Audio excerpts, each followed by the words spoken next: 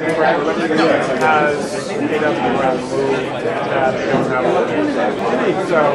in the blind spot.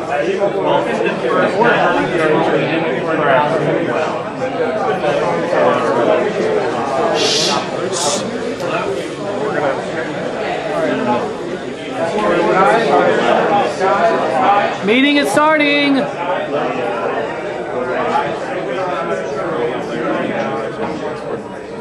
Welcome to the first NYLUG General Meeting of 2012. Tonight we will be hearing from Sean O'Meara, who works for Opscode, the company that brought us the increasingly popular configuration management framework CHEF. Before we begin, I'd like to take a few minutes to share some announcements and thank and introduce the various people involved. Tonight we are here because a number of Googlers, including but not limited to Jared Brothers, Santosh Gudala, Jimmy Kaplowitz, David Lempel, Mohit Mathana, Richard Woodbury, Tom Lumencelli, Tony Rippey, Jorgen Walston, Mike Journey, and Malik Kangara have agreed to take time out of their evening to open their doors and host us here in Google's spacious facilities. In addition to Google, I would like to thank our other sponsors, IBM, Canonical, Brando Group, and O'Reilly Media. I'd also like to thank NYLUG's volunteers for all the hard work they do and have done over the years to keep the organization running. We are the oldest Linux user group in New York City, and it is thanks to our volunteers that we are still operating today. Tonight we have David Bristow and Rob Menez in the back running video. Our workshop team, who are Rob Menez, Jonas Analdo, David Bristow, and Hannah Aisman. They run our workshop meetings every other week. Our mailing list administration team of Greg Levine and Chris Nadel. Our server admin team of Aaron Grogan and Chris Nadel. Our meeting organization team of Danny Rathjens and Mark Russell. Our web team of Stephanie Schultz, Jeremy Donson, Fernando Oroku, Scott Wolpo, and Javelin Tardiev. Our numerous contributors at large, especially Jim Gleason, Ron Guerin, Tony Marchesano, Larry Duchovny, Peter Norton, and Sunny Dubé. Tonight, if you need anything or have any questions, feel free to grab either myself, Mark Russell, Sunny Dubé, Danny Rathjens, or Aaron Grogan. I'd like to let you guys know about our upcoming meetings and talks for the rest of this year. This month we have 2 meetings in addition to this, our presentation. Some of you in the audience are aware that we've been working on incorporation. As of a week or so ago, we have tentative word from the state that we are now officially a New York State not-for-profit. This is the beginning of the processes, and there is still a lot of work to do to build the charter. It is currently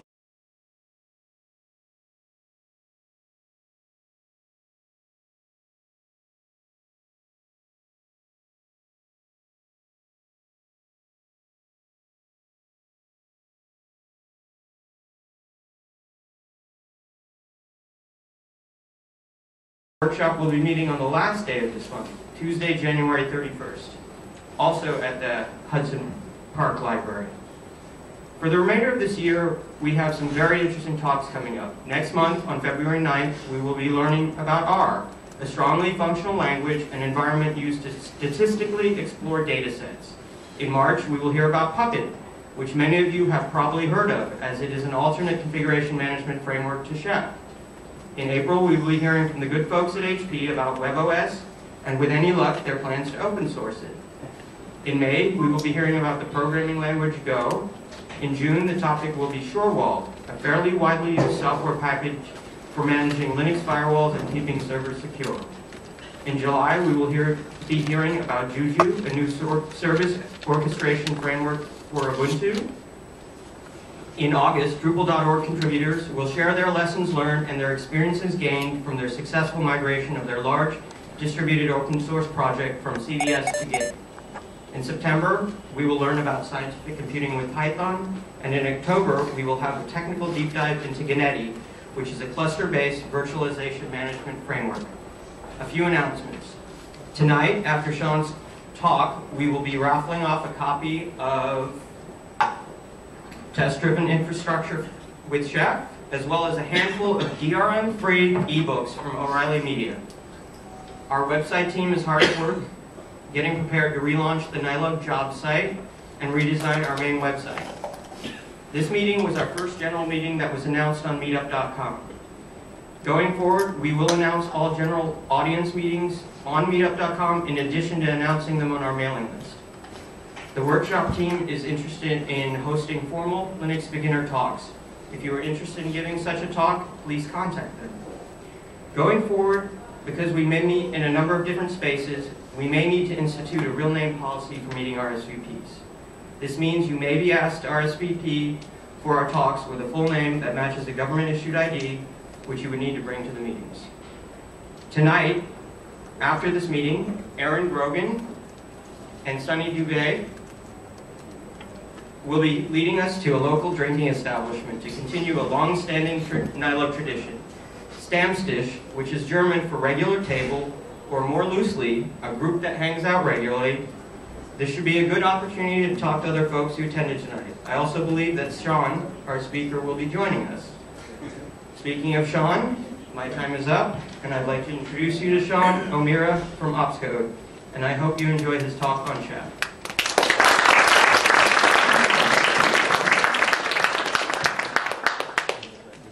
All right, so we got here. I don't know, can you guys just hear me like this? Yes. Yeah. Yes. I'm a wanderer. No?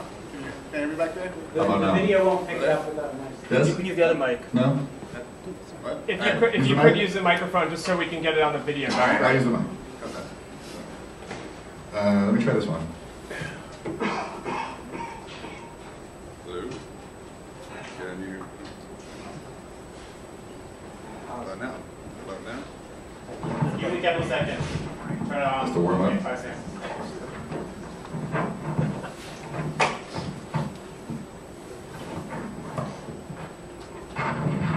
Does that look too silly?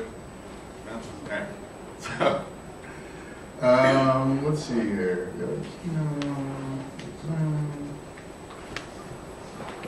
All right. All right, well, this is my introductory slide deck on Chef. I doctored up just for you guys. So, here we go. NYLUG January 2012, Introduction to Chef.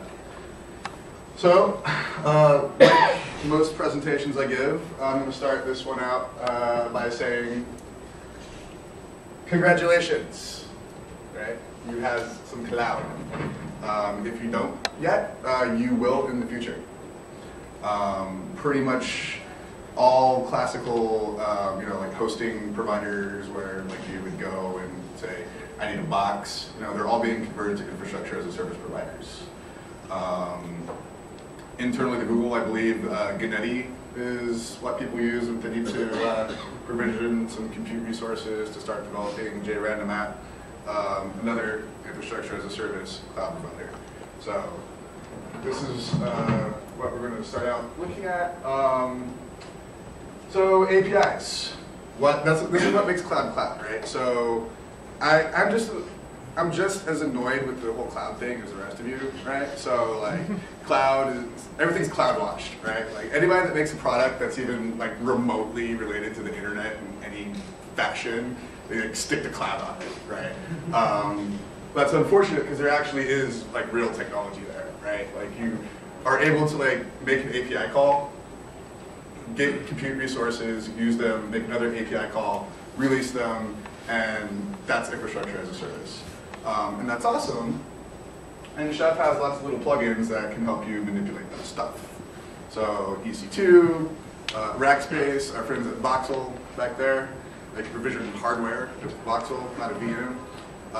All the little internal things that you've heard of, like CloudStack, vSphere, your VMware cluster, Eucalyptus, OpenStack, these sorts of things. These are all API-driven infrastructure as a service systems. Okay. So Chef does that, but then what do? Like great. So I can make an API call and I can provision an entire rack of servers. It's available to me but then what, right? It's basically worthless to you until you configure it. Okay? So all it's going to do is basically sit there eating electricity and costing you money. So it used to be the case that it took a lot longer to actually provision the machine than it did to configure it. Right? So you'd have to make a phone call it Dell, right? Some guy on the other end would take your order and put your machine in a box and mail it to you, and then you'd have to take it out of the box and bloody knuckle it into a rack somewhere, and that took 6 months, right? And now you can do it in 6 seconds. So you need to be able to configure things a lot faster now in order to actually take advantage of the speed at which you can provision compute resources. So this is what configuration management is helping you do. So you configure them. And okay, so applications. So you've probably heard the statement that cloud is an application-centric operations model. This is especially apparent when you're using infrastructure as a service cloud providers.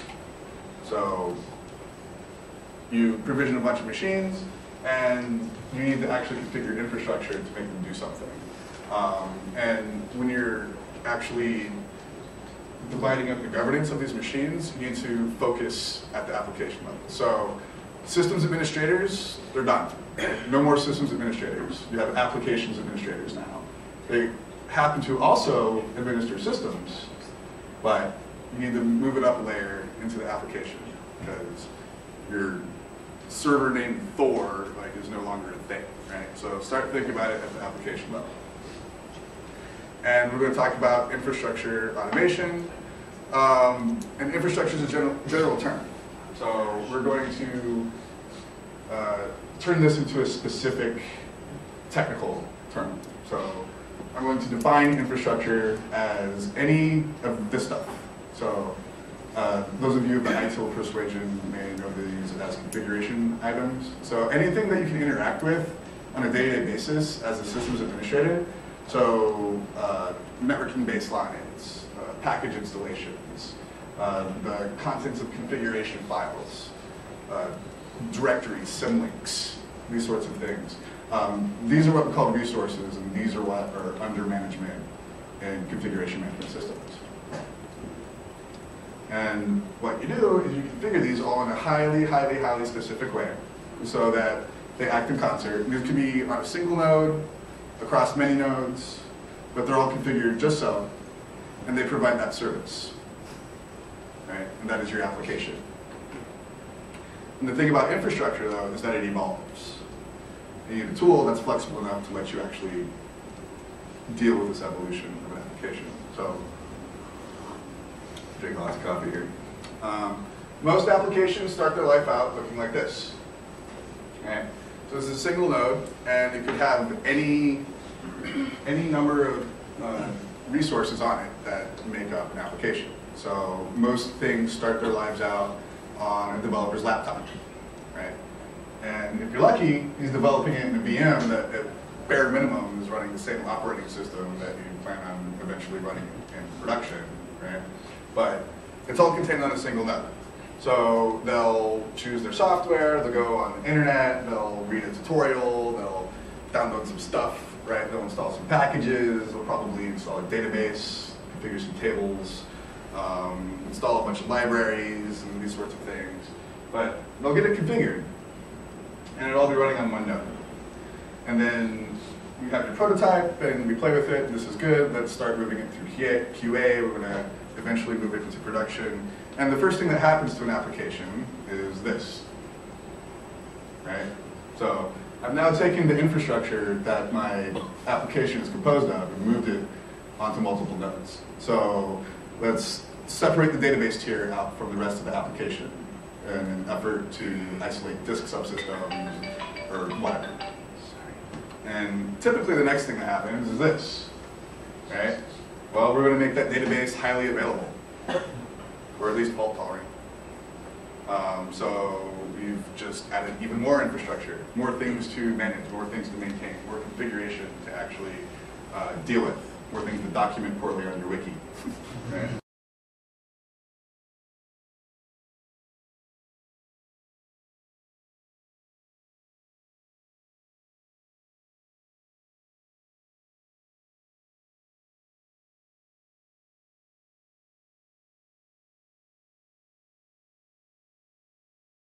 there just for fun.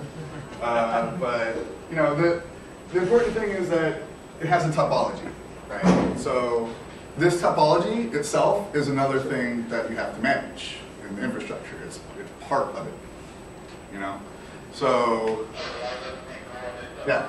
So unlike an individual node within an infrastructure, the infrastructure itself actually is a snowflake, okay?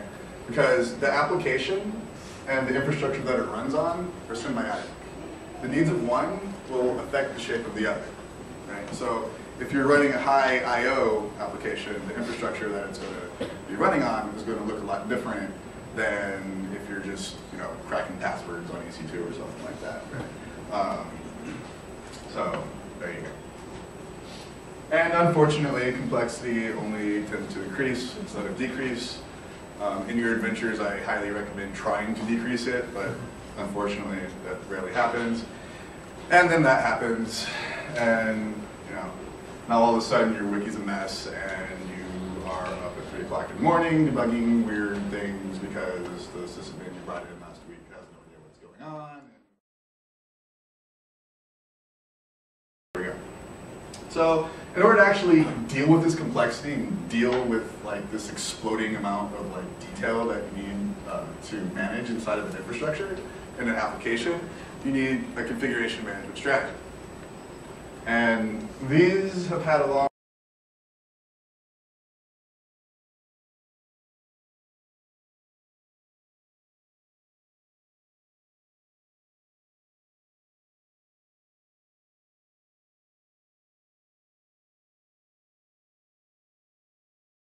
shell scripting, so shell scripting with actual rules instead of you know, just a mess of like bash. And then it evolved even further, and then you get declarative syntax languages like CF Engine, Puppet, and now Chef. So what you should not do, however, is use this as your configuration management strategy. Golden images. Golden images are the devil.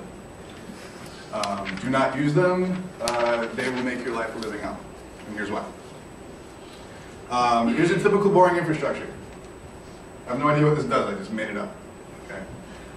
But it has various components and various tiers. So we look at this one, and you know, we've got database tier, a caching tier, an application server tier, and then metrics and library. Okay? So if you're using golden images as your primary configuration management strategy, this is what your life looks like. So we have a new compliance mandate, right? Let's say your security guys have been noticing, you know, you're getting a bunch of botnets on the internet, like scanning port 22, trying a bunch of different logins on your machine, right? So we're going to stop that, so we're going to move SSH onto a different port, right? So your goal here is to change 4 bytes on every single last one of these machines. You're changing 4 bytes. So what do you do when you're using golden images as your configuration management strategy? You do this. You go around to every single last one of these things. So you got 6 golden images that you're updating 4 bytes on, right? And then you're shoving, I don't know, 4 gigabytes of data down a pipe to redo the VM. Like, what? Why would you do that? That's insane. And then you do this. You go around to every tier in the infrastructure very, very carefully, deleting them and like bringing up new ones. You ever hear Mark Bridges talk? He ever says how many sysadmins does it take to change a light bulb? This is what he's talking about. Is doing this. So stop doing that. And you know, this is very brittle. You have to do this in maintenance windows. You better be careful. And you know, if you're not using the right, you know, hosting technology, you better be careful that you don't break your configs, because if you delete an EC2 machine and bring up a new one, guess what? It's going to have a different IP. You've just invalidated all the configs in your infrastructure. You broke the topology. Now you have 2 problems. You've updated your SSH config, but now you got to go around to all the machines and like updating their configs to wire everything back together. So that's why golden images are the devil. So, don't do that. So instead what we have is this state of desperation, right? So we have exploding complexity and like no way to manage it. So what we end up doing is using one of these new breeds of configuration management tools. I like Chef, you might have guessed. But Chef lets you solve this problem by allowing you to do this. Write programs, okay? So I know this is a room full of systems administrators, and the favorite whiny thing you like to say is, I'm not a programmer. Fuck you, you are. You are a programmer. Deal with it, get over it. You're not a software developer, right? You're not, like solving Project Euler problems in your spare time for fun, but you're a programmer. Like, own up to it, just deal with it, right? So what you're doing with these programs is you're generating configuration, and you're generating the configuration directly on the nodes that need them, right? So that's how you're managing your topology. So instead of trying to version control configuration files, don't do that. Just version control the programs that generate the configuration files instead. So, here we go. But these programs are special. These aren't normal programs. These are programs that give you declarative interface to the resources under management. And that's actually really important because declarative interface, this has the side effect, and it's a remarkably handy side effect of being idempotent. What that means is that it's safe to actually run over and over and over and over again. So unlike traditional scripting, which is actually unsafe to run on a machine. So let's say you write a bash script, regular machine, the machine's functioning. You run that script on it again, you've just broken your machine. Typically. Because if you're doing things like, echoing lines into the ends of files and doing that sort of thing on multiple runs, you're going to end up with a machine that's not in the state that you intended it to be. And beyond idempotency, under the hood, there's actually convergence happening. So convergence is when one of these control loops, so convergent operators as they're called, is managing a thing. It basically checks to see if it needs to do something or not before taking action. And if it does, it moves it to its correct state. And if it doesn't, it just skips on to the next thing. Are you suggesting that declarative-based configuration management is 100% idempotent, or are you allowing for... Am I doing what? 100% idempotent, or are you allowing for cases where that might actually bite you? I'm sorry, I couldn't hear. Are you suggesting that declarative-based configuration management is by definition 100% idempotent? I'm saying a property of a declarative interface is idempotency. Right. Right. So imagine multiplying a number times 1. Doesn't matter how many times you do that. Right. So the question simply is that does that apply to all declarative-based configuration management, or are there cases where you're going to have declarative-based configuration management, a configuration that's going to fail? It depends on how it's implemented. So the special case declarative resource would be the execute resource. So in that case, it's actually up to you to define your convergence checks. So anything else, so let's look at these. I'm just going to skip this slide. So infrastructure is code. You're encoding everything into files, saving it, Git. Great, cool. So let's look at these. So a package provider, a template provider, and a service provider. So each one of these things is actually going to do the work of checking to see whether or not it needs to take action. So that's the convergence check, right? So no matter how many times I run this, I could put this on a while loop and run it, and it'd be fine. So yes, so declarative interfaces to things are always idempotent if they're implemented properly. Excellent. Okay. So here is a brief chef recipe. Right? This one manages NTP. It has 3 stanzas. Right? This is a very common design pattern for anything that you can install from Linux operating system's native package manager. So we're going to install the NTP package. We're going to write the configuration file and start the service. Sounds very familiar, right? Under the hood, though, there's a provider that actually figures out what it needs to do. So if you're running this on a Debian-based system, it's going to be like, oh, look at me, I'm a Debian. It's going to use apt-get to like install NTP, right? If you're on Red Hat, it's going to be like, oh, look at this, my Red Hat. And it's going to use Yum to install NTP. FreeBSD, open Solaris, it's going to go use BlastWave, it's going to use Portage on Gentoo, it's going to figure out what it needs to do, and then it's going to do it, right? So, this particular example actually has two resources hooked together with this notifies thing here. So what I'm doing here is I'm writing my configuration file. I'm using this template that I've stored in my cookbook, and I'm passing this variable in to the templating engine. So this is standard Ruby ERB templating, not very complicated. But what this notify statement is saying is like, if I have to fix this file, restart the NTBD service. So I can log into this box, like dd/dev urandom, like into my NTP configuration file, run chef client, and it's going to write the correct file and then restart the NTP service so that it actually picks up the configuration. Right? And this is a very common design pattern, so we'll look to SNMP, exactly like the NTP one. Right? The only thing I'm changing is the variable I'm passing into the templating engine.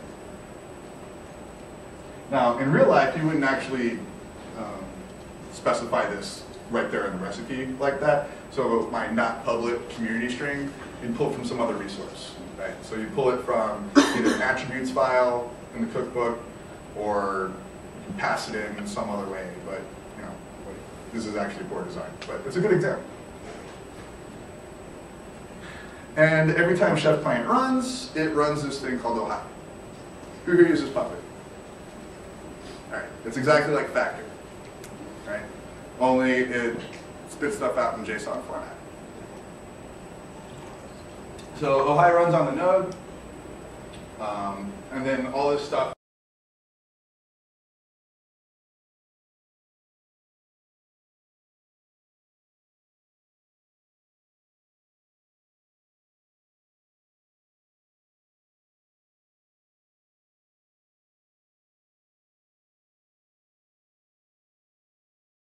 database, right? So it's a fact when you try to start Postgre, it's going to say, no, you can't start Postgre. You have to adjust your kernel. And you go, oh, okay. And then you look it up on the internet, like, so what do I do, right? And it turns out that you have to take your total amount of RAM, like divide it by some number, and then like adjust, like, your page tables and kernel settings and this sort of thing.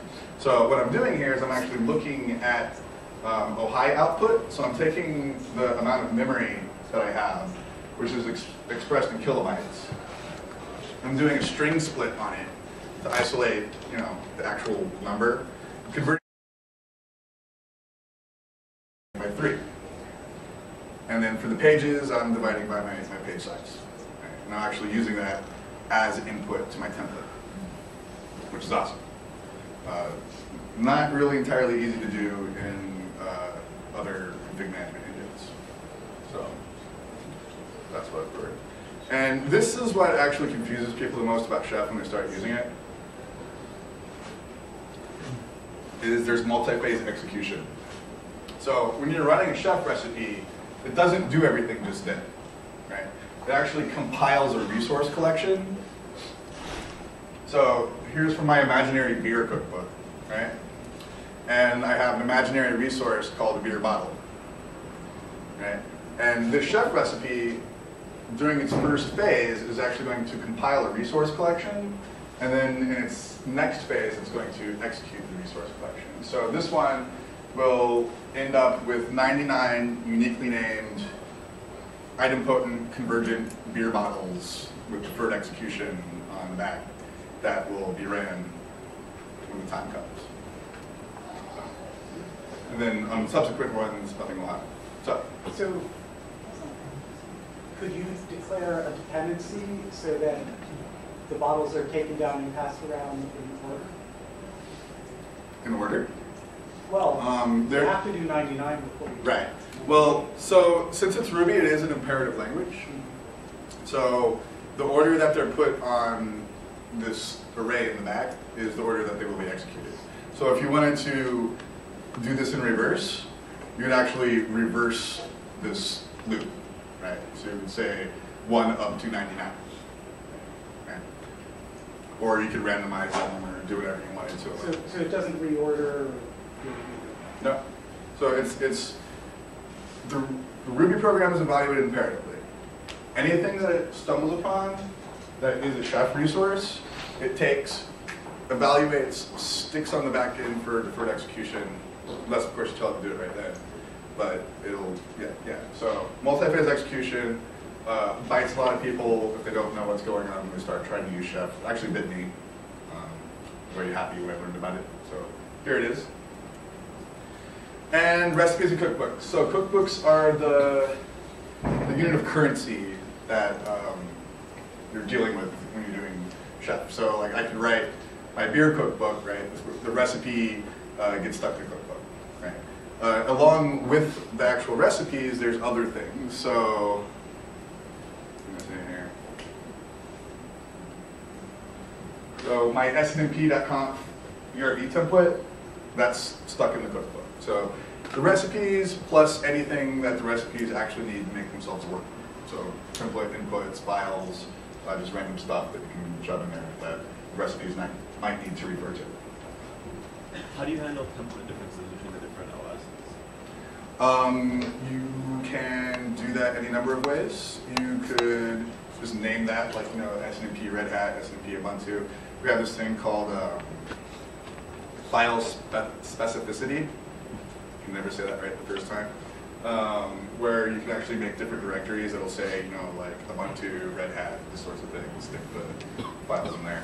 There's a default directory, which is where this would load. Yeah, there's a number of different ways to address that.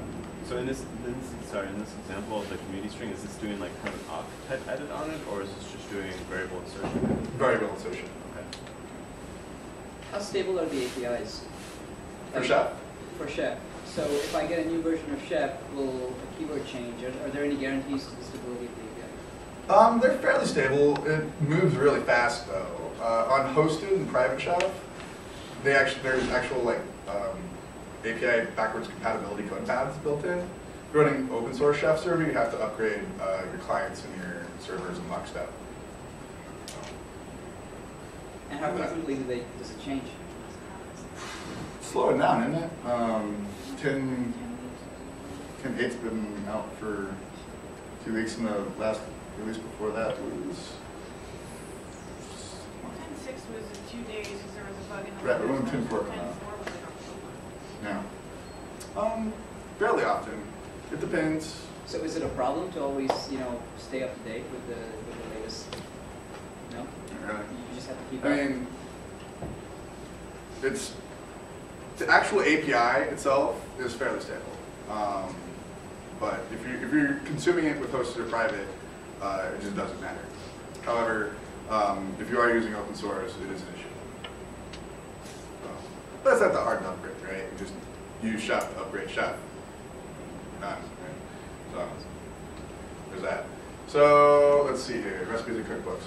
All right, so this is what using it actually looks like, right? So you write your recipes, you write your cookbooks, you do all this stuff. You do this on your Chef workstation, typically your laptop. Check your Git, great. You upload it to Chef server. You never actually log into Chef server, but use the APIs that upload to Chef server. Then you provision a node that you intend to manage. So this is my node. I've just made an API call to, I don't know, Voxel, and now I have a node on the network with an operating system configured so that I can log into it. Right? So Knife Bootstrap, or Knife Voxel server create, would say, okay, cool, makes the API call, gets back data from the API call, so it's going to have an IP or a host name, right? And then it's going to wait for SSH to become active, and it's going to log into it, and it's going to install Chef. It's going to install Chef, it's going to write a configuration file and an encryption key, and then the run list that you're specifying. And it's going to hit go. Then it's going to, based on the configuration you drop off, talk to the Chef server and download the recipe that you want and the cookbook that it's in. So I'm saying configure this as an NTP client. So it says, cool. So it asks Chef server API for the NTP cookbook, and it executes the NTP recipe out of the cookbook. And you just keep going like that. So I'm going to layer it up. So I'm going to do an SSH server, right? Same thing. You include an SSH server in the run list. It makes an API call to Chef server, downloads the OpenSSH cookbook, executes the server recipe in. I thought you said the SSH, we wait for SSH to respond. Mm-hmm. Right. Well, that's, so okay, from the view of the infrastructure as a service API, like, you're going to need to wait for the machine to come up. And typically, the default configurations will let you log into them with SSH. Right? And this particular recipe would potentially, tweak that configuration. Right? So if I wanted to only enable, SSH version 2, disable SSH version 1, enable Kerberos login, do whatever I'm trying to do to it, I would tweak the configuration with this recipe. If I didn't, it would just be the default one that the machine came in. Okay? And you just keep going like this. You layer them. So I'm saying, all right, I'm going to do my Apache recipe. Sweet. Now you have Apache. Your PHP recipe. Okay, cool. Installs PHP, maybe fix the files. Who knows? It's your recipe. And these things can get kind of long. So we have these things called roles, which are basically containers for recipes. So I can stick it in a base role, or I can say, all right, we're going to turn off SLX because it's a pain in the butt. We're going to configure our Etsy hosts. We're going to install some package repositories, and we're going to install man pages and like LSOF and Nmap and all this other stuff in my base debug tools recipe. Okay. And then you can actually take that role and embed it in another role. So you have a web server role that includes the base role plus some web server stuff. Okay. It can look like this. So again, you edit them on your workstation or whatever. You use Knife. So Knife is actually a command line API tool to interact with the API of Chef Server. So it would take this code that lives on your laptop and upload it to Chef Server, review this to a Knife through the API. And you can nest roles, which is awesome. So you end up with this growing run list. You could actually turn it into that. So you're not manually managing like 6,000 things in a machine's run list. And then this happens, right? So you would nest them down even further so that you have one top-level run list for every class of node that you're configuring. So you have a web server role and you have a database role.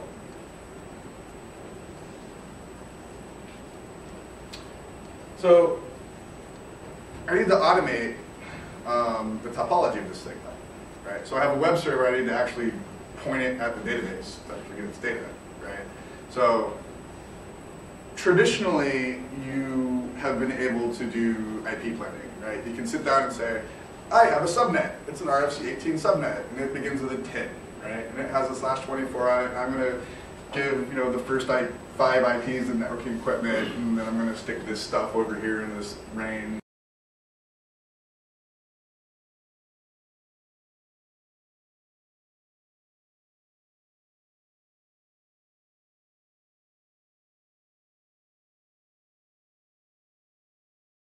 Powered by DHCP pools, right? So you're just going to get some random IP. So the config file that points the web server to the database actually needs to get that information from somewhere. And this is where the sauce is in Chef. So we have this thing called search. So Chef client runs OHI on the node, generates that big JSON blob, and then along with the run list that you gave it, actually saves this thing as a node object back to Chef server, which you can then search.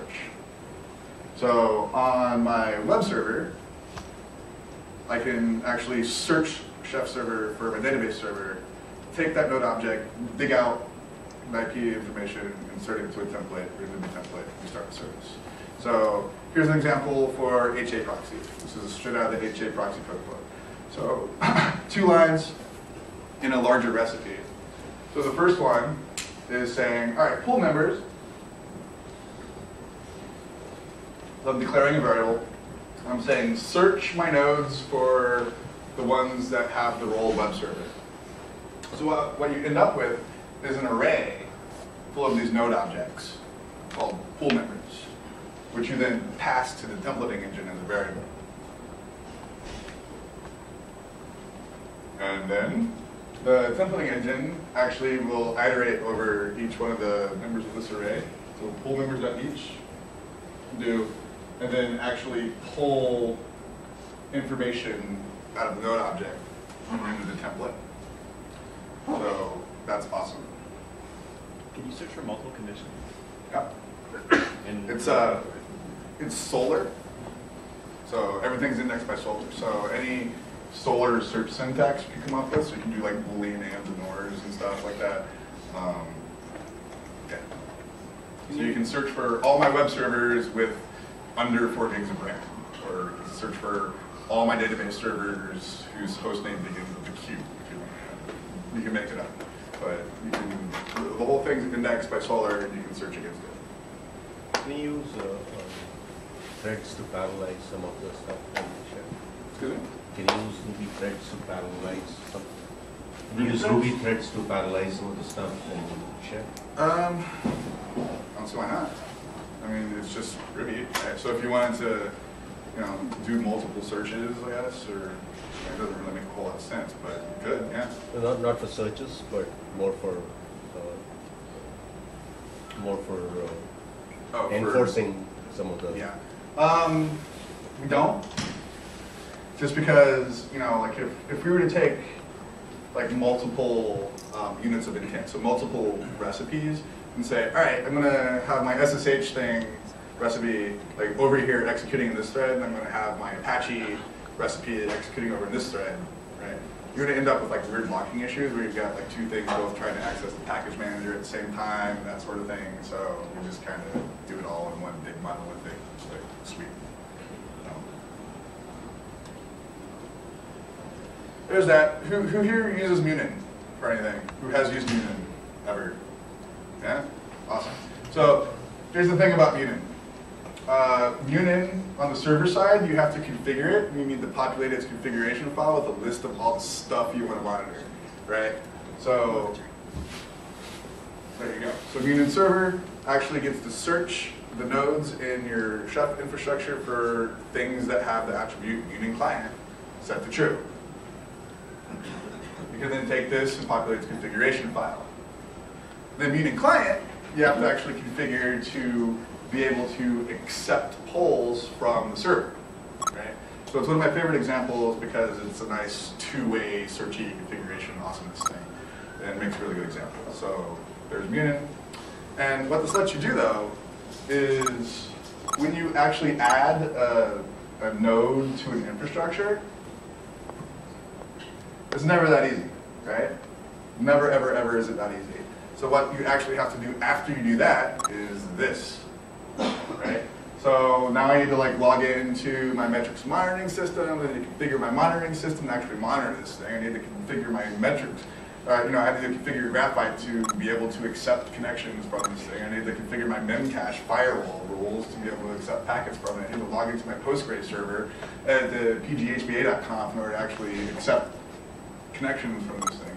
So it's never as easy as just adding a node to an infrastructure. You always have to go around and edit different pieces of the infrastructure running in the larger whole. And I just can, off the top of my head, think of like this many different little things I might need to tweak in order to make that red dot actually functional within the larger infrastructure. That's that. Golden image cloning cannot cope with this. And Chef can. So there you go. So you can build anything with these things. So since we're operating at such an atomic level here, we're manipulating files and directories and running processes and package installations and network card settings and these sorts of things. You can actually build them up higher and higher into larger constructs and build anything you can think of, right? So build yourself an infrastructure as a service thing with, Chef. Install OpenStack with it. That's actually one of the preferred ways to install OpenStack is using your Chef cookbooks to make you an IIS system, which you can then provision with Chef again and build more stuff on top of that. Right? You can, run anything on it. So, and then you're automating the management of it through these convergence loops. And that makes your life easier and awesome. What happens if Chef server goes down? Then you cease to make changes. For questions, it would be good to have the microphone so that the video can capture it and everyone can hear it too. Okay. Or you could just repeat the question. You could repeat the question. Repeating the question works as well. Okay. So he asked me what happens if Chef server goes down. Chef server goes down, you just can't make changes. We want it other nodes, right? Right. So everything's a pull-based methodology. So that helps in a lot of different ways. So the first one is, if a machine's down for maintenance or simply doesn't exist yet, you can turn it on and it'll pull down its policy and execute it. And so that way, so instead of like, we're going to push out all the security updates, right, and 5 of your 600 machines are off, then those 5 machines are going to miss the security update versus the pull-based methodology, you're going to get it. So, 2 questions. okay. I was going to give him practice of repeating the question. Oh, next. First question is, if the Chef server is down, can clients just run off the cached files that they've downloaded recently? No, the Chef client will fail. So Chef fails fast. If it encounters an error, it just stops. Right? Versus maybe doing this and not doing that. Okay.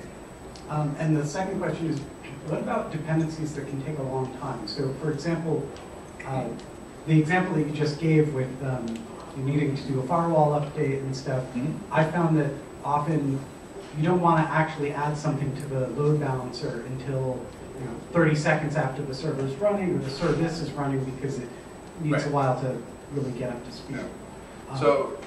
Yeah. So that's called the convergence orchestration problem. Yeah.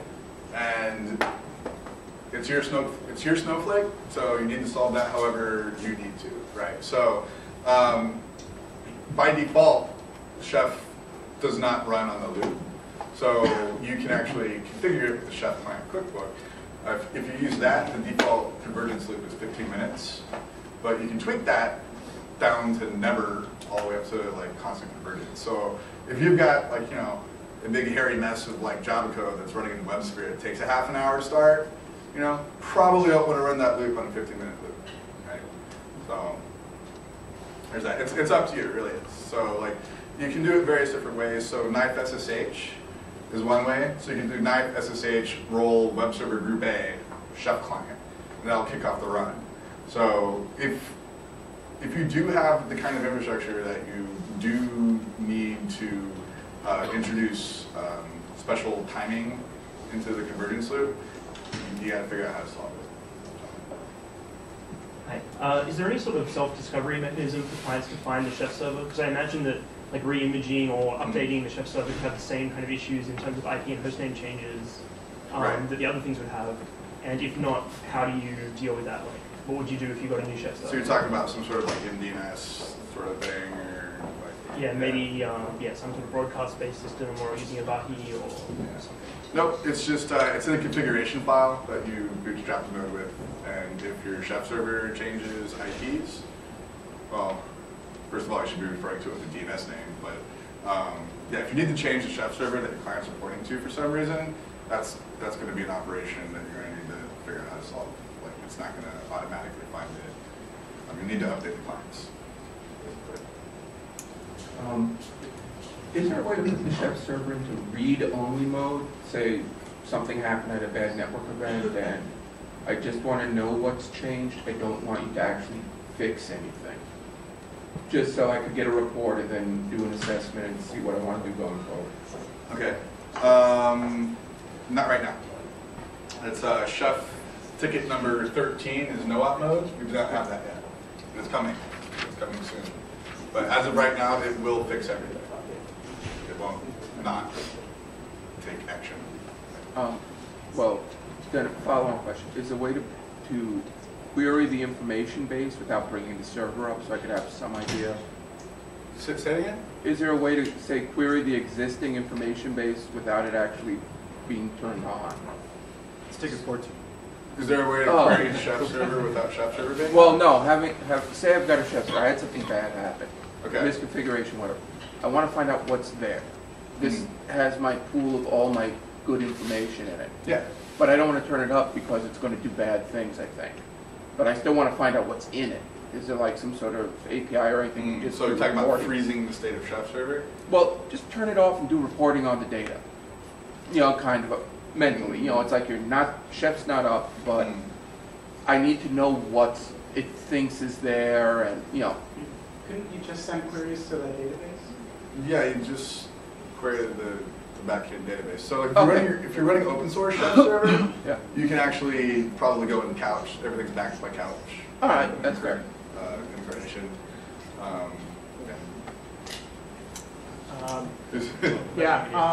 Is there any, I wasn't clear from your discussion of run lists and recipes if there's any concept of staging in place yet with chefs. So, for instance, I have these servers at each of our branch offices that are also acting as VPN gateways, and they're mirrors of our internal DNS.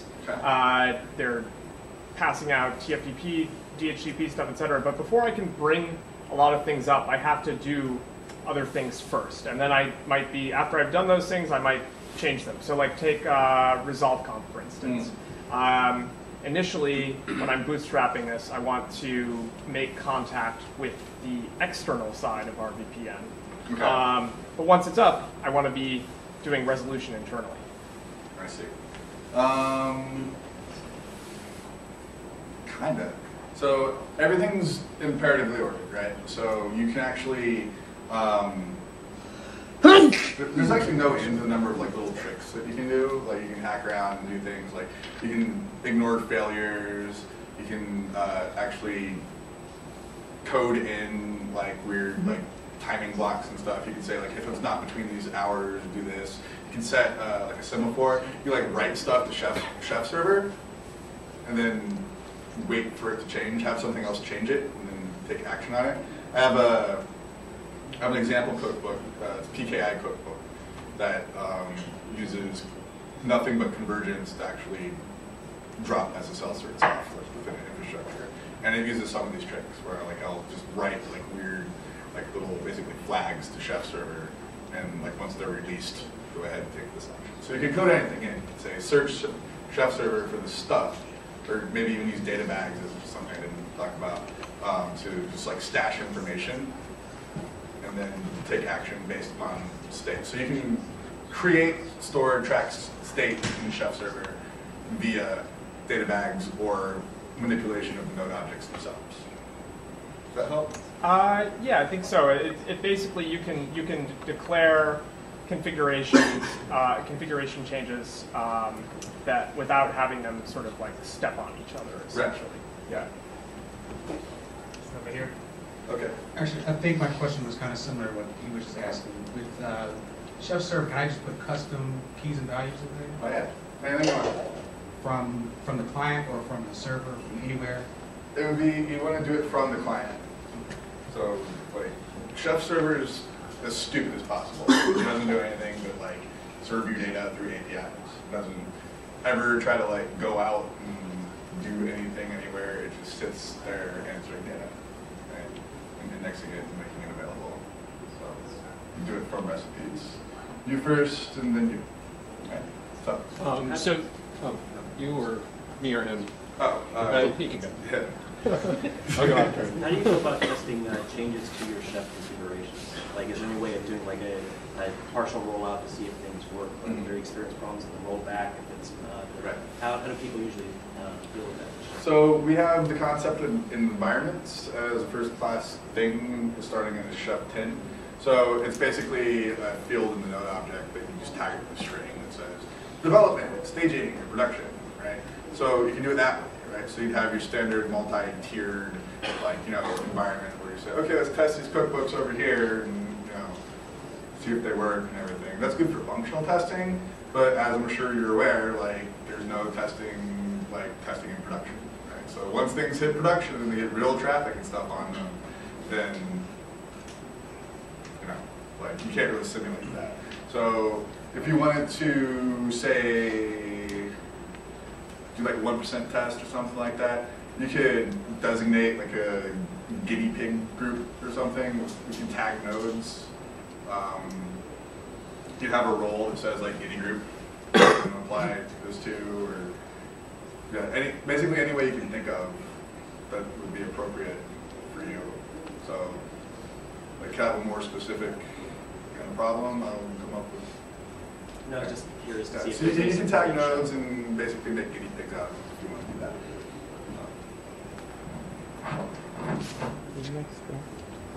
So related to guinea, I mean, it's follow up to that question. You know, it's Okay. the same question, but the guinea pig problem.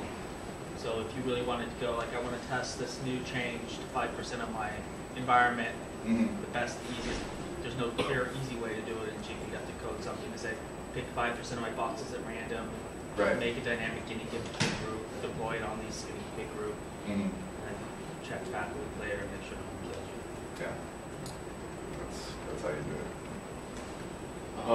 So you're talking about nodes and roles. Where does that information come from? Like Puppet, you can either like define it in manifest or have that data come from LDAP, or like server X is a web server and server Y is a mail server. Right. So the roles are actually entities in the run list. So you bootstrap a node. Your part of the bootstrap script is actually writing /etc chef first boot.json, and then it calls chef client -j, and then that file. So you end up with this run list in the node object. So you have an OHI output, you have the run list, and then any other attributes that might be present in the code books, all assembled as part of this node object and saved to the server. So that's what you're actually searching against, is the run list. So you define that on each node? Yeah, as you bootstrap it. Yes? So the sysadmin has to be very familiar with all of the configurations you need to configure. So do you think is it possible, or is there any huge advantage to make the, for example, the Linux distribution, the difference in those distributions transparent to the users? So, yeah, in the cookbooks, the question was, sysadmins have to know their systems that they're admitting, right? There's no way around it. So, do we try to abstract the differences as much as possible inside the cookbook? So, yes. So you can write multi-platform cookbooks. So Apache 2 is like our workhorse cookbook that we include in lots of other recipes. So anything you can think of that needs like a web front end, so like your Nagio server, your Noon server, this sort of thing, it includes the Apache 2 recipe. And inside the recipe, you'll actually see it making case statements about I'm on this platform, so I'm going to do this. I'm on that platform, so I'm going to do that.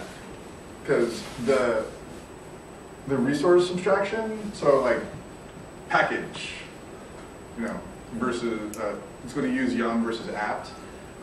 That's possible to abstract to providers, but the actual name of the package that you need to install is not. Right. So you would need to make a case statement between it. But will the sysadmin write those case in his recipe, or the server client program for file will take care of this? Yeah, the sysadmin drives that. So there's no magical pixie dust here, right? Like you still have to do systems administration, right? Like you're just automating away the most mundane bits, right? Still have to know what you're doing. So. Would it make it easy to say, well, in Red Hat, the package name is HTTP, or that means You would need to encode that knowledge into the recipes yourself as a systems administrator programmer that's automating your infrastructure. So. Anyone else? Hey. Two questions. Two questions. First, can you talk about common patterns that are used, like a chef serverless infrastructure? Is that possible? Is that just insane? Yeah, no, it's fine. We have this thing called Chef Solo, which is very popular. The joint guys use it a lot. And basically what you can do is you can figure out a mechanism to get your cookbooks onto your server. So very popular is just check them out of Git. Right? Git clone this repo.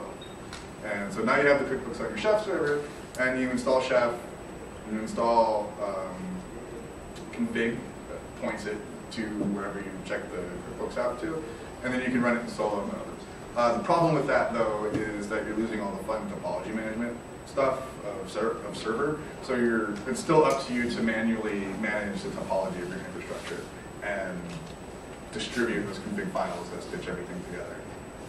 Okay. Is it possible to like query the Chef server for the catalog? That's what it's called in Puppet, and get a copy of that catalog as like a YAML file and apply that later to multiple machines? No. Okay.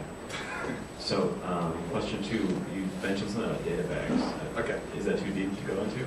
No, it's fine. So data bags are basically just arbitrary JSON structures that you can create and store in Chef server. Very much like people use Redis as like just like an arbitrary kind of like data structure server. Like it's kind of the same thing. So I can just I can literally make a JSON structure like 6 levels deep that contains nothing of importance and save it to Chef server and access it later. And that's all it really is. That's all a data bag is. It's just some place to stash information that needs to be global to the infrastructure. Like passwords. How does that work with encryption? How does it work with encryption? So you can use this thing called encryption, or encrypted data bags that will actually, so you supply a key to it as an argument, but now you have another problem where you have to take care of distributing the secret key to all the nodes that you have under management.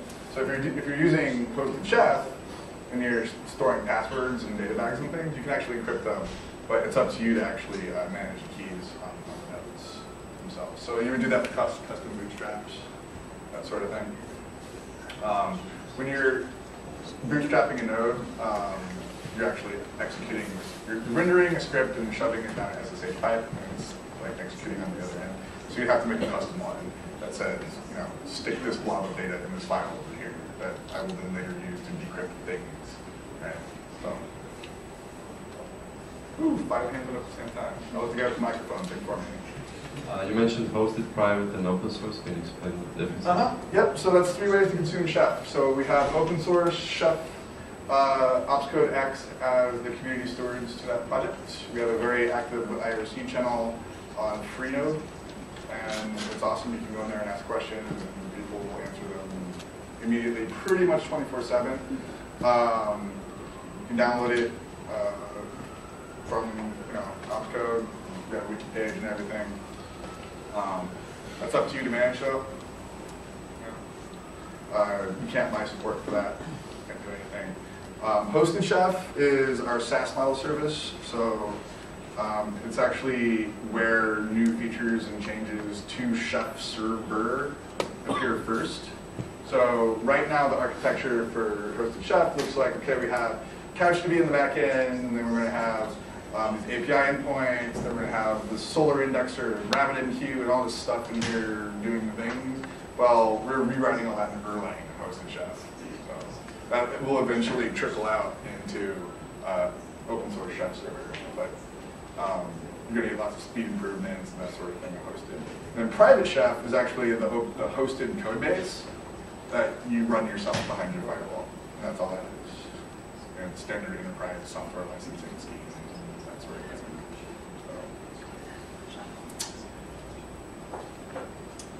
thing. Any particular rationale behind the selection of Ruby for the implementation of this project? Okay. You'd have to ask Adam about that one. So yeah, it's written in Ruby. Sorry, I guess. It seems to be all the rage these days. Yeah. Well, the idea was that you have, it's a 3rd generation programming language, right? So what that gives you is access to libraries, right? So the idea is like, let's pretend it was written in Python instead of Ruby, right? That means I can go use like the Python MySQL library to dig information out of like my SQL server, take this information and shove it in the resources that I'm going to use later. right? So anything you can find a library for in Ruby, you can actually leverage in Chef. So if you wanted to like use like Facebook's API and you wanted to name your servers after your Facebook friends, go for it, right? Because you can just like write a recipe that imports, lib Facebook or whatever it's called, and you go out and make API calls, get data, feed them into templates, and that's the rationale. Right? Versus if we did that, we wrote this in Haskell, you're not going to have a very rich library set to choose from. No, just as a Python guy, I'm kind of holding out for someone to come out with a configuration. There is a new one. I'll send you a link. There is something that came out for Python out of Switzerland. That's pull-based as well. Yeah. Oh, no, it's push-based. Okay. There's a PyChef. PyChef. Oh, yeah, there's a PyChef for interacting with the API. So if you'd like to re-implement Chef in Python. I'm not sure if I'm that ambitious, but I've contemplated that from time to time. It's sort of thing. Actually, a question, 2 parts. One is, does the Chef server pass down the templates, or does it pass down finished products to the clients? Passes down the raw code. So no code is ever actually executed on Chef server. Okay. Right? So it's always get the run list, you pull down the entire cookbook, including the recipes you have no intention of actually executing. Right? So the NTP cookbook might have like 50 recipes in it. You only want to use one of them.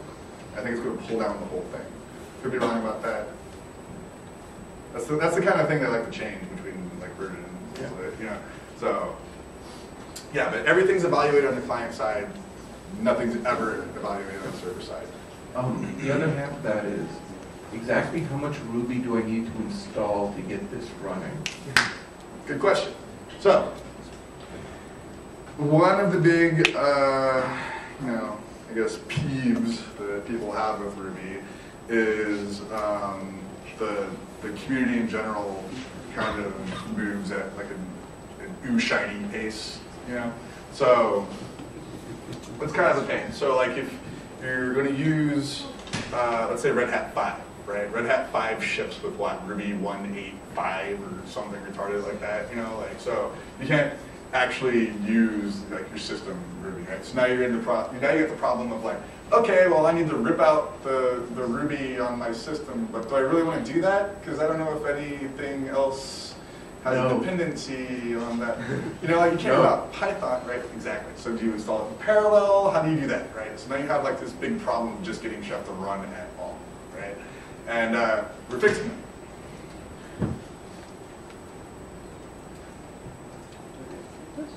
s3.amazon.aws.com/opscode full stack is where we're spitting these puppies out. So these are full stack installers. Nice. You install this on a machine. Here, let's do this. Now, does that put the Ruby dependencies in their own sort of little virtual environment? Or yep. So everything above libc is contained in /opt/opscode/embedded. So it's kind of like, remember how people used to, I guess they still do, ship around their own JVMs with their Java software? Same thing. So like we're shipping around our own Ruby 192, and every single thing you could possibly need to make Chef go, it's coming as one single RPM cool. that package. Where's my other? And that's just to be clear, is that with the open source project, or is that just with? It's open source. Okay. Yep. So currently, if you wanted to, it's still in beta. Its code name is Omnibus. It has some omnibugs in it that we're still trying to check out before unleashing it to the max. But I don't need that. So let's bootstrap. Alright, so when this comes up, I'll show you Omnibus, but yeah, it's just everything pre-canned, right? And /opscode embedded.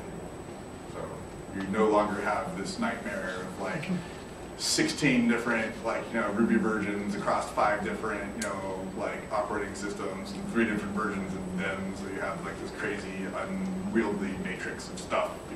Yeah, it was very frightening the first time I installed Puppet. I was like, what is this doing to my computer? Yeah, it's the same thing.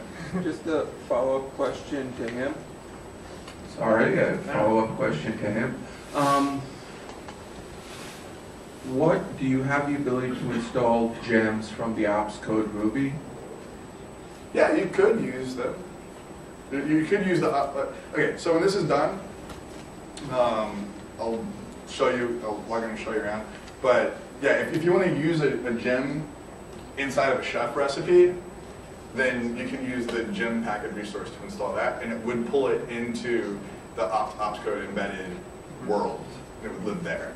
Versus if you were using that to, let's say you're hosting a Rails app or something, and you install your actual Ruby that you're going to use for this thing over here, and use local somewhere else. Yeah, so you would need to actually specify full paths.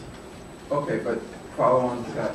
How do you manage the gems that are outside of that lovely lump of code that now I've started layering stuff on top of consistently? Do I have a list in my desk saying I have to add these things? Well, I've taken that, I've installed a few more gems on it on the client or the server.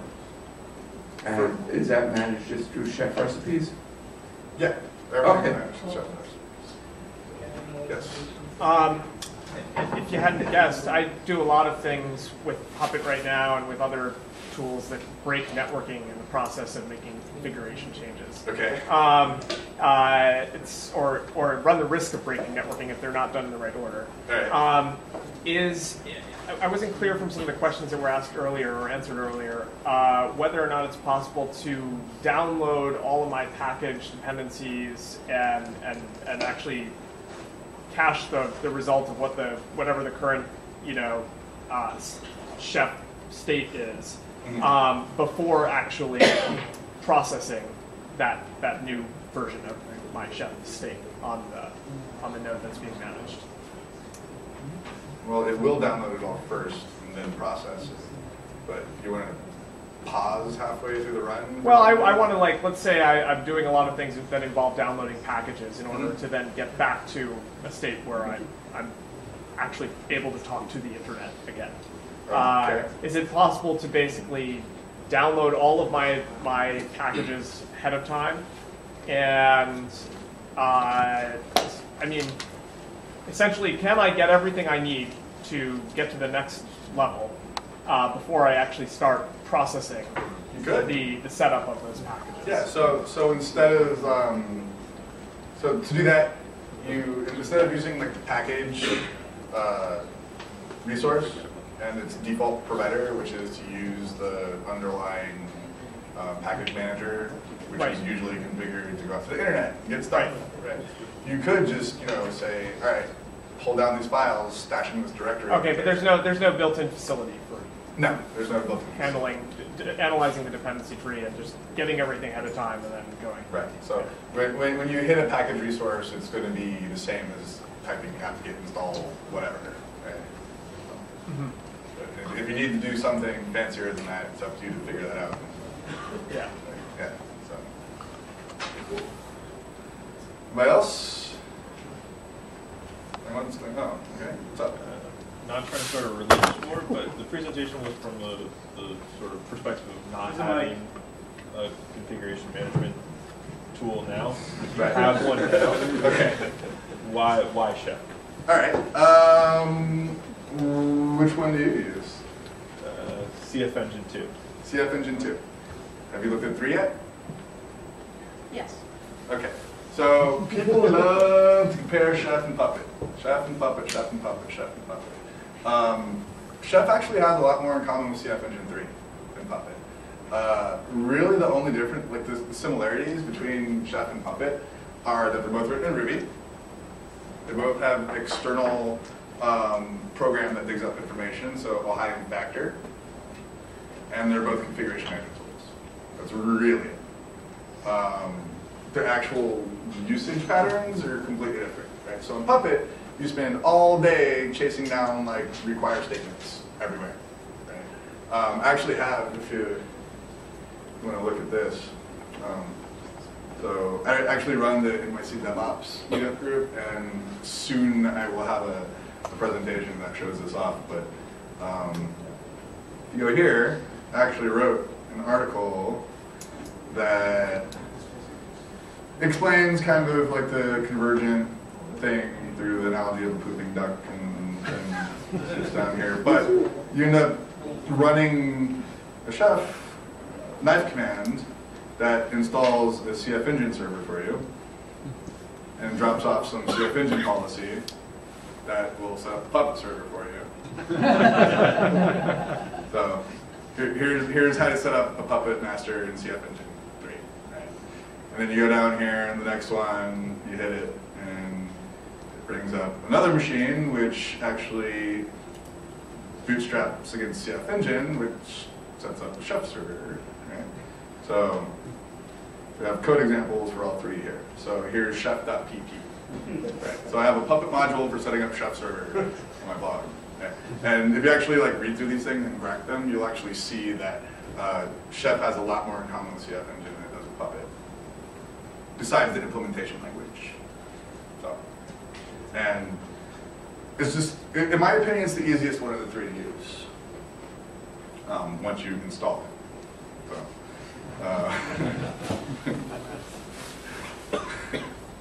But there you go. So if you want to look at that. When you say easy, what's the main challenge of CF Engine 3?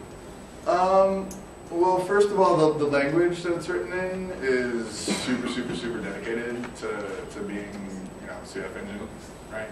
So, I mean, it's super fast and super efficient because it's written by freaking theoretical physicists, for crap's sakes. But, you know, it's definitely CF Engine only, right? So there's no way to actually plug other stuff into it and like go out and get information from outside resources. I can never import like an SQL like library into my recipes to help me dig information out of some database. Right? I'd have to encode variables into the actual configuration language. Right? Can you talk a little bit about the security of a large-scale cloud deployment and how you handle,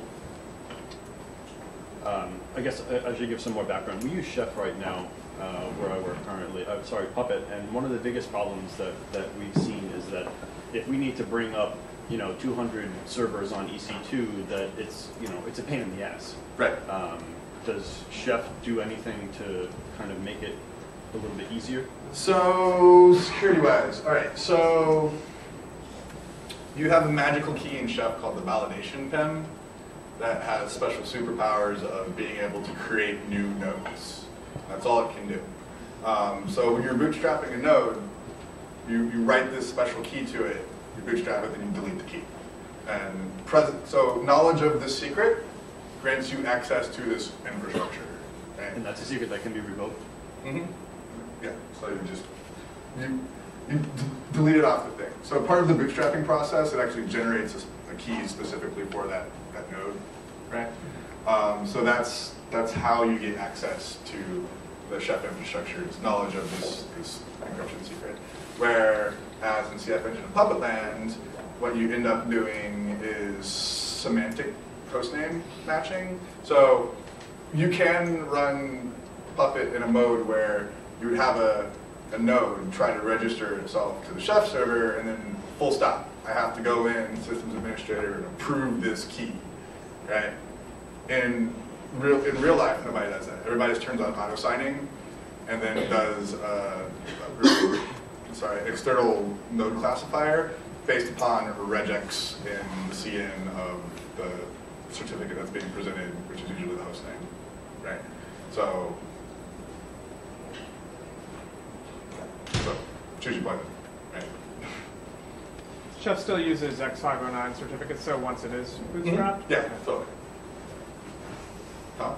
So if I was going to get started with Chef, actually, I'd like this answer to be an item, not a list. Okay. If I was going to get started with Chef, what's the one book or resource I should start with? Well, my good friend Stephen Nelson Smith wrote one. Try that. So it's 8 o'clock. We need to be out of here by 8:30, so I'm going to be done. NYLUG, I believe you would like to give some things away. Thank you, Sean.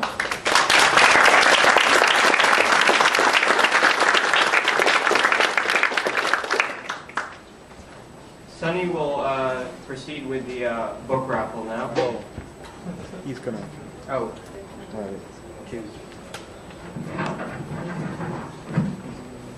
So the way this has actually traditionally been done is a speaker asks a variety of questions. It's kind of like trivia regarding Chef. I believe he has some questions for us. I can do that. And so the book we're giving away is The Test-Driven Infrastructure with Chef. And we're giving away 3 vouchers to people who want. You can get a free book from O'Reilly online. And like you even get to choose your book too. When you fill out the form, you should put in NYLUG in the form, and it'll all make sense. So take it away, sir. So yeah, we got 3 or 4? We have 3 of these and a book. All right. So trivia. Right. So what year was Chef announced? What? 2004. 2009? 2008. Late 2008. It was either November or December, but I remember it was 2008 because the elections were going on. So, which one does he get? Which one does he want? I don't know. He's first. Would you like this book, or would you like one of these? Okay, I would like the book. You like the book? All right. Here's the book. Thank you. All right. So 3 more. All right. What city is Opscode based in? Seattle.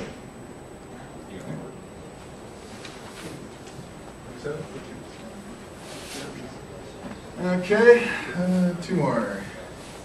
What is the current release number of Chef? 1-8?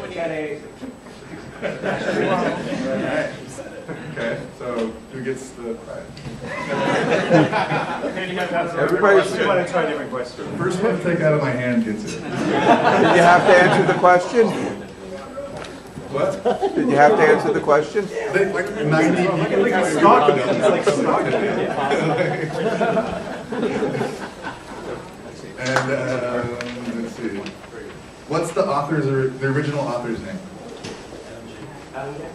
Okay. Well, you already got one. He did it too. Everybody? This guy in back. This guy in back got it. I'll take it.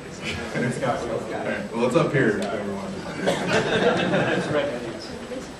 What for you? I don't have candles. Do you have any? Guys, Thanks, everybody. Okay, hold on. Just a second, everyone.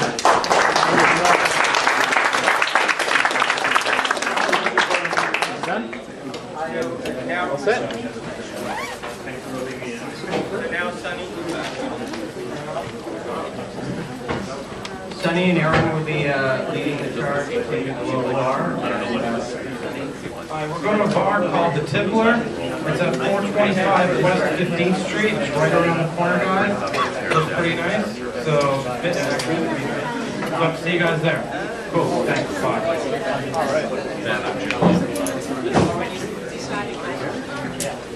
right.